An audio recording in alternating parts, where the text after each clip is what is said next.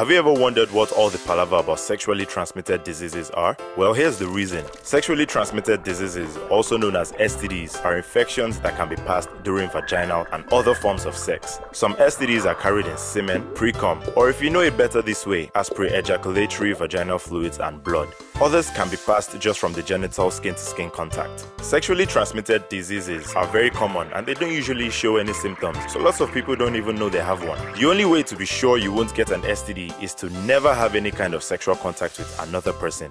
But the truth is, most of us do have sex at some point in our lives, so the best way to help prevent STDs is to have safer sex. Safer sex is simply using male or female condoms every single time you have sex. These barriers help block body fluids and some skin-to-skin contact that can cause STDs. Using barriers can even make sex better. When you're protected, you can relax and focus on each other instead of worrying about STDs. There are plenty of different condom styles, and many are designed to increase pleasure. Adding water-based or silicone lubricant makes condoms feel great and helps stop them from breaking. You can get condoms and lubes, that is, lubricants, at most pharmacies and supermarkets. If you are sexually active, get tested for STDs regularly, even if you always use condoms and feel totally fine. Testing is the only way to know for sure if you have an STD. It's usually quick, painless, and sometimes even free.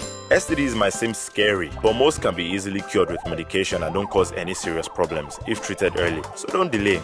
And for STDs that can't be cured, there are also treatments that help you manage the symptoms and lower the chances of giving the infection to someone else. Having an STD is nothing to feel ashamed of, and it doesn't mean you're a bad person. The reality is, STDs are very common, and most people get one at some point. People with STDs can be in relationships, have sex, and live totally normal lives. Do you want to learn more about STDs? Visit www.thesubjectmatter.org.